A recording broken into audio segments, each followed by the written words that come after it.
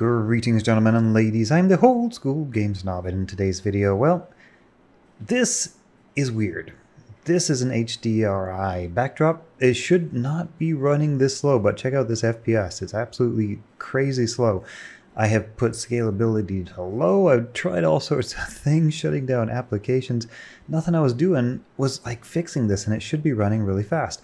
All right, so I finally figured out how to solve this issue. If you're experiencing inexplicable FPS, this might have happened during like an Unreal Engine crash or something like that. That's what happened for me. Head on over into your project folder, look for intermediate, derived data cache, and saved. Just delete all those. Delete all those and restart the engine. Actually, I better shut down the engine before I do that. There we go.